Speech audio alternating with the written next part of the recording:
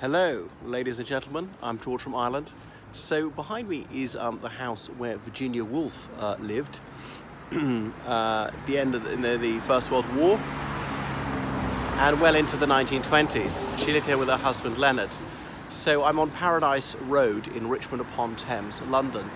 And an aptly named Paradise Road, as she thought this was such a delightful house. So who was Virginia Woolf? Well, she's best known as a novelist. She's born in London in 1882 to an upper-class family, a very intellectual one as well. She had several sisters and brothers. Her parents had both been married previously, so they're both on their second marriage. So both of them had some children from their first marriage, and they had some common children from their second marriage. She was very close to her brother Toby. That was Toby spelt with an H, T-H-O-B-Y. Never heard of anybody else spell it that way. So she grew up in a house on Hyde Park Gate. That's the name of the street. So just south of Hyde Park. It's the same street where Winston Churchill lived right at the end of his life, and indeed died in that street, directly opposite Virginia Woolf's childhood home. She was also a cousin of James Kenneth Stephen. J.K. Stephen, the renowned Cambridge Don, the tutor of Prince Eddie and indeed King George V. And J.K. Stephen was sometimes wrongly accused of being the Jack the Ripper murderer. Incidentally, Virginia Woolf's maiden name was Stephen. That was not Stevens, Stephen. So she went to King's College London, which had a ladies' department back then. This is about the turn of the century, and though women had been allowed to go to university in this country since the 1850s, the second country in the world to allow tertiary education for women, the first being the United States, some of the universities still had women in a separate department. So she graduated from there, and she was fascinated by philology. She learned other languages. She travelled abroad a little bit as a child. They often went on summer holidays to Cornwall, but in The Lighthouse she writes about it as though it's Scotland. She wanted people to know that it was somewhere on the Celtic fringe of the United Kingdom, quite far from London. Anyway, so then she's part of the Bloomsbury set, this circle of left-wing and liberal intellectuals and artists, really from the Edwardian period right through to the 1950s, as in because they often lived around Bloomsbury Square in London. That whole area is known as Bloomsbury. So who was else was in it? George Bernard Shaw, John Maynard Keynes, Lytton Strachey, quite a few others. And they believed in heterosociality, that men and women could mingle on an equal basis without there being any expectation of any sort of romantic liaison. Men and women could simply be friends.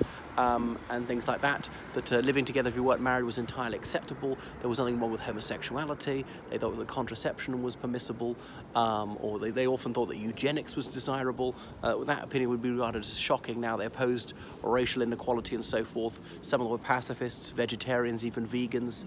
Often they're anti-imperialists. So these views are often now mainstream, but at the time they were considered radical and even shocking. Anyway, so she got married, and though she and her husband both seem to have had bisexual tendencies, they moved here, the Hogarth Press, named after Hogarth, the well-known 18th century artist. He actually lived in Chiswick, which is about 4 miles north east of here. And you can see Hogarth's house, which still stands, because he was this scabrous artist who was often lampooning Georgian society, showing the seamier side of life, the darker side of British society, a rake's progress and so on, or a harlot's progress, and really lampooning the notion that self-improvement could lead to riches or rising in society.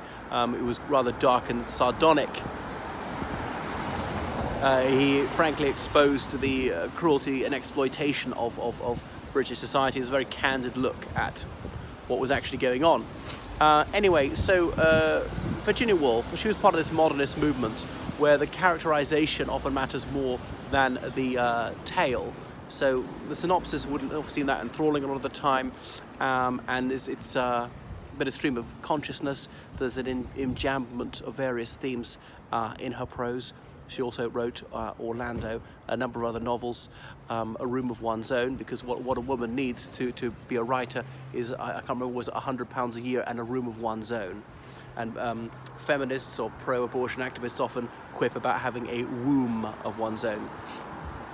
Anyway, so she struggled with mental ill health all her life, and she was back in central London by the time the Second World War broke out. She committed suicide in 1941. You can see that biopic about her with Nicole Kidman in the title role, and Virginia Woolf, she was later ridiculed by that 60s film Who's Afraid of Virginia Woolf, which is obviously a quip on the children's song Who's Afraid of the Big Bad Wolf. Well, that is Virginia Woolf, who lived in this strikingly attractive 19th century house. Unfortunately, they got some very bland 20th century buildings either side of it. Okay, I'll switch it off now.